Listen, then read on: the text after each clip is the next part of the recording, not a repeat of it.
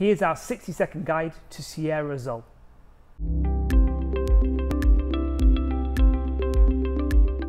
Sierra Azul is a coffee from Mexico. It's been grown by a relatively small cooperative of farmers. There are around about 200 farmers in this cooperative, and they each work on about 3 hectares of land. It's grown in a region between 1,100 and 1,900 metres above sea level, and is what we call a fully washed coffee. That describes the process by which the coffee bean is removed from the coffee cherry. First of all, the coffee is pulped, and this means the skin and much of the flesh is removed. The coffee beans then fermented for about 24 hours in water before being dried on patios.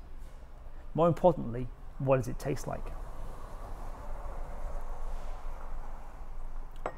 It's a very smooth, easy drinking coffee. It's got a mellow acidity, it's got a lovely mouthfeel to it, chocolate tones in the cup, and a lovely praline finish. It's available to buy now on our website, and our customers are serving and selling this coffee.